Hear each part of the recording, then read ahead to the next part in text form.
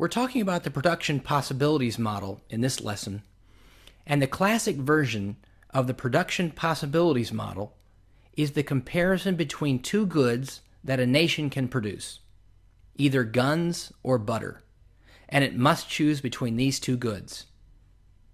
Now, famous people in history have used this analogy, including William Jennings Bryan, Margaret Thatcher, and even leaders in Nazi Germany. In fact, the song Guns Before Butter was written in 1979 by Gang of Four about this concept. The production possibilities model is a visual model of scarcity and efficiency. It simplifies the concept of how an economy can produce things, using only two goods as an example. It's going to show us all the production possibilities we have between these two goods. It takes the concept of opportunity cost, which we already explored, and helps us make the best economic decision we can make, which is to say, the most efficient decision. But there are some important assumptions that we need to talk about regarding the production possibilities model.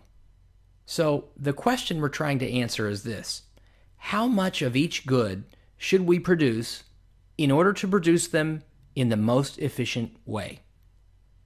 For example, how many term papers and cookies should I make to get the most efficient combination? Or how much corn versus how much beef should country A produce to be the most efficient? That's where the production possibility model comes in.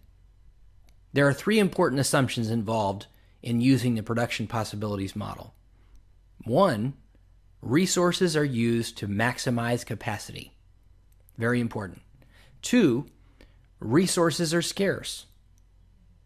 And 3, technology remains completely constant. We're trying to use our resources to the fullest, but we only have limited or scarce resources.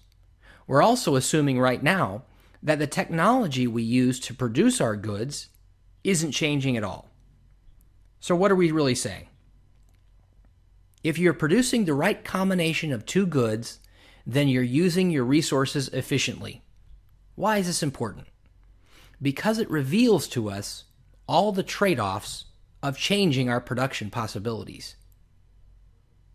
We can pick any 2 points on a production possibility curve and explain the trade-offs or the opportunity cost of producing different combinations of these two goods. For example, if our economy is producing cars and computers only, then we can choose to produce many different combinations of cars and computers. Since our resources are scarce, we can't produce as much as we want. But we can produce, for example, 0 cars or 10 computers. We could choose instead to produce 5 cars and 0 computers. Why are these two numbers different? Because in this example, these two activities have different production rates. And when we compare the production rates, we can speak in terms of opportunity cost, like this. If we make 10 computers, we lose the opportunity to make 5 cars, and vice versa.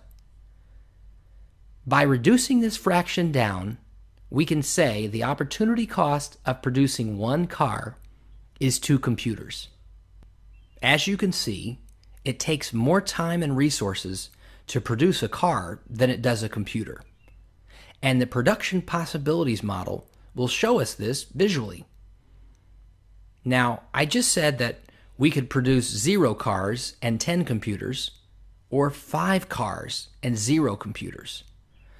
But there are many other production possibilities in between these two that we could choose instead. With our finite resources, we could choose to produce 2 cars and 6 computers, or 4 cars and 2 computers. Then again, we could say 3 cars and 4 computers.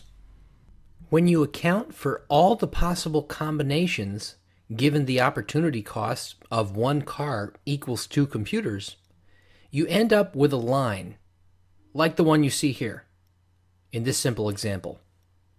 Okay, time out. I want to clarify something important. Although the production possibilities model shows a straight line in this example, in the real world, the production possibilities model is a curve.